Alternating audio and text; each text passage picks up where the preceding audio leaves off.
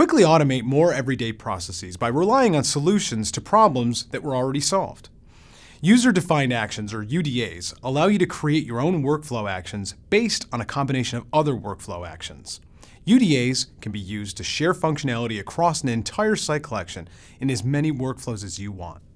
A business user that would like to build a workflow with Nintex Workflow may not have the IT background or privileges to build complex workflow logic, such as making a web service call or integrating with other line of business applications.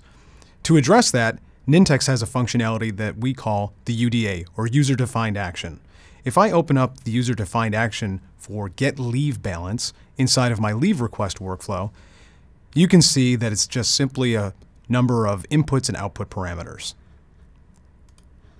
But this complex workflow logic is actually a workflow in a box, in the sense that a workflow designer can actually build complex logic such as resolving usernames, making web service calls, configuring connection strings, as well as SOAP requests for line of business applications.